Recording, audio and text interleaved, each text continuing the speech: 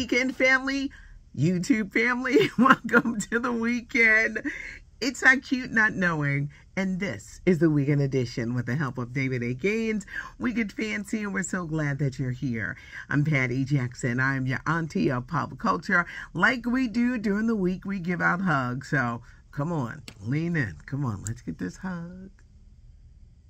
It's time to know, everybody. Welcome to the weekend edition.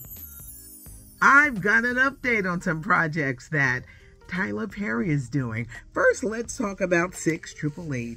Starring Kerry Washington, it hits theaters limited December the 6th, but it starts streaming on Netflix December the 20th.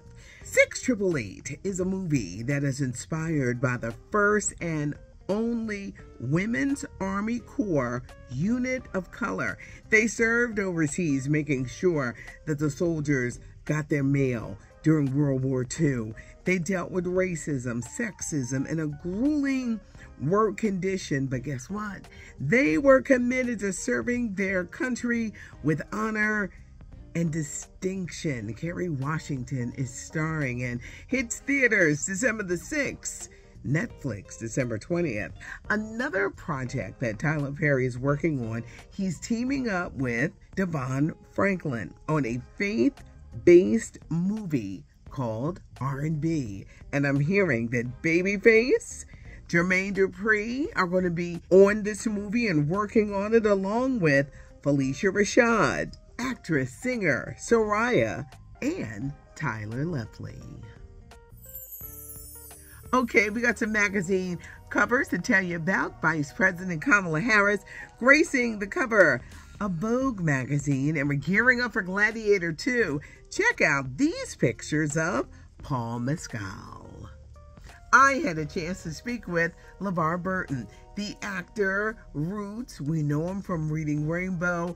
During the hype of the search for the new host of Jeopardy, many people wanted LeVar Burton to fill in. Well, he didn't get it, but guess what? He got another show. LeVar Burton is the host of Trivial Pursuit, which airs Thursday nights at 9 on the CW. During our conversation, LeVar says, "This feels so much better than filling in, taking over from a show that everyone knew." He says with Trivial Pursuit, now he can just step into it and call it all his own. Sheinelle Jones from The Today Show has another side gig that she does. It's all part of NBC's The More You Know. Sheinelle Jones from The Today Show is the host of Wild Child, and it's such an interesting show because it shows baby animals when they were born, how they play and learn how to survive in the jungle or wherever they are. It's an amazing show, and a new season has started. Wild Child with Sheinelle Jones on NBC. They're gearing up for the London start of Vanessa Williams in The Devil Wears Prada, where Vanessa Williams takes on the role of Miranda Priestley. The fashions are incredible. London's West End is getting ready to debut, but I can tell you it probably won't happen until next year or maybe early 2026. The Devil Wears Prada is going to be coming to Broadway. Elton John is the composer. Yes, it's based on the movie, but get ready. Previewing and doing a Broadway run, but The Devil Wears Prada with Vanessa Williams. Can't wait to see it. Get ready for fashion's biggest night. We're talking about the Met Gala, and this one is going to be extra special because it's the first time Black men take the lead. Yes, all Black men are going to be the co-chairs, like Pharrell, LeBron James, Coleman Domingo, A$AP Rocky, and race car driver Lewis Hamilton. And now it's time for Ask Auntie. Got to put the new readers on. Keep those letters and comments and stuff coming in because I will let you know. Patricia Young, 9298. Patty, do you think Diddy's trial will be televised like OJ's? I tell you what, if it is, it'll be must-watch TV, but I don't know if certain cases can even be on. It will dominate the headlines, much like it's dominating now. But if it does, like a court TV or somebody, it will be must-see TV. You got to leave your comments so I can answer your questions. Valerie Jones 1013, Auntie, out of all of the movies you saw this summer, which one was your number one? Valerie, I don't think I went to the movies any this summer. I heard a lot about Deadpool. It's streaming. I didn't really go to the movies this summer. I'm still waiting for like the Gladiators and the Wicked. I don't know. I don't do horror movies. And they seem, I really kind of like, if I wasn't working, I was in the house watching streaming. So I didn't go to the movies a lot this summer, which is surprising to me. Joanne Marshall, 575. Auntie Patty, were you ever married? I can keep my glasses on. No, but I always thought I would, because I'm a homemaker. You know, I love to cook. But, you know, these men are playing out here today. I've never been married. I'm a mom. I'm a single mom. Came close, dreamed, picked out the wedding dress. And I know that Stevie Wonder's ass is going to be one of the songs. And Jeffrey Osborne LTD. I've got the playlist. Oh, the playlist is done. I'm going to have the best DJs.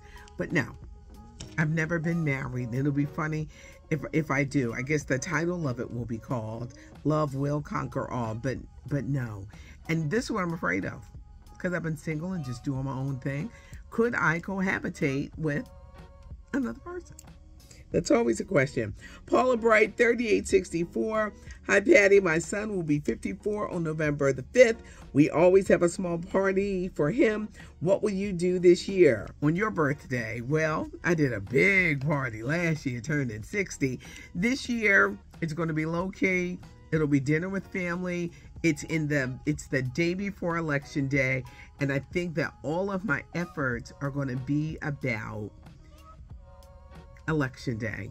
I just really haven't thought of anything, because it's the day before Election Day, and I just know the importance of all of us going out to the polls and making our vote count, and such a turbulent time in our country that really wasn't planned anything. I celebrate milestones. I'll probably celebrate 65. Lord willing, I have a big party for when I'm 70. But the ones in between, I kind of like just take it in family and just very glad and graceful that I'm here. I am so ready for Halloween. Look, this is the only time of the year when I do black nails. And I'm going to tell you what's funny. There was a time I was so conservative with my nails. I would never step out of the box and do this, but this is what we're doing this time because of this time of the year. Keep your questions coming in. Ask Auntie is turning into be a very popular segment, so do leave your questions and I will answer them. Leave your comments down below. Subscribe to the channel. We do want to keep you informed during the week, even on the weekends, about what's going on with pop culture in the world of entertainment. Give us a thumbs up if you like the video, and like I said, leave a comment. David A. Gaines, he puts all of this together. I'm just a voice, just bringing you the information, but it's David A. Gaines. And David, thank you so much for taking time to put all of this together. It's not cute not knowing. Now we all know. I'm Patty Jackson. I am your auntie of pop culture.